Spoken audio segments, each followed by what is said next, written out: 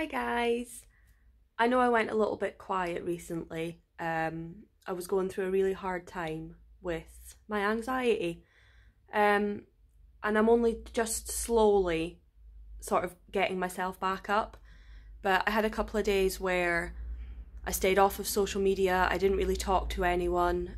Phil had to deal with me just crying, being sad, and it's not how you should feel after you've just got married. We literally got married like 4 weeks ago, and this isn't how I should be feeling. I'm in a better place now. I'm out of the environment that was causing me the hurt and upset, and I'm back in the hospitality environment. I just want to sort of explain a little bit. I'm obviously 28 years old, for anyone that didn't know, and I can safely say that I was being bullied. And at any age, you can be bullied, but it's not acceptable. Don't ever let anyone bully you the way that I got bullied. It fully dragged me down, and I'm full of regret now because I did stand up for myself on a few occasions, but when someone slowly chips away at you, there's no fight left in you.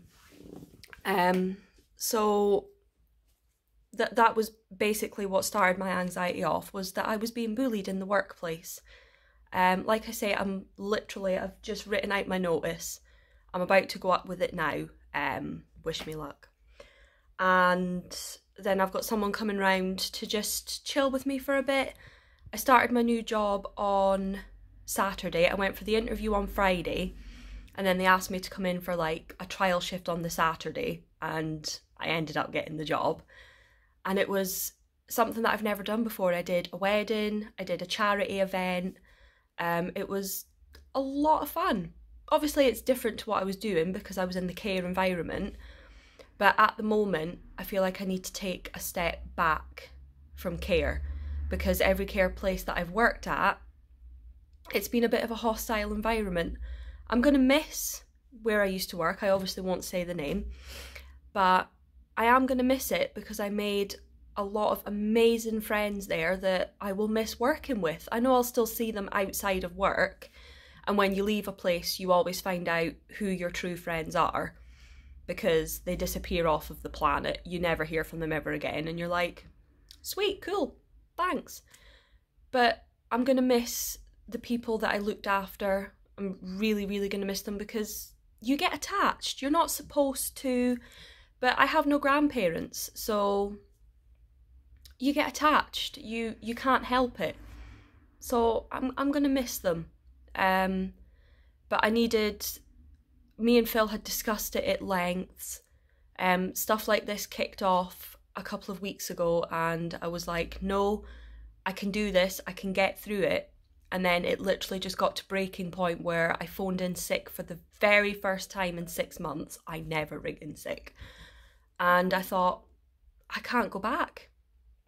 So I ended up actively looking for a job, found one, had loads of interviews, and I've managed to get one.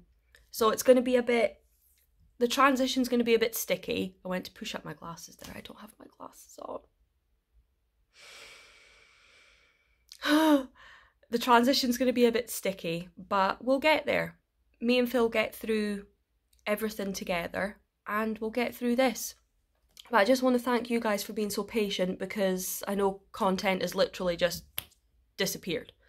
You got a load of wedding spam, and then it disappeared. So I will be, because I'm going to have a few days off. I'm off tomorrow, and then I'm not until Wednesday. So I might do something tomorrow. Haven't decided what yet, but I will be a lot more active.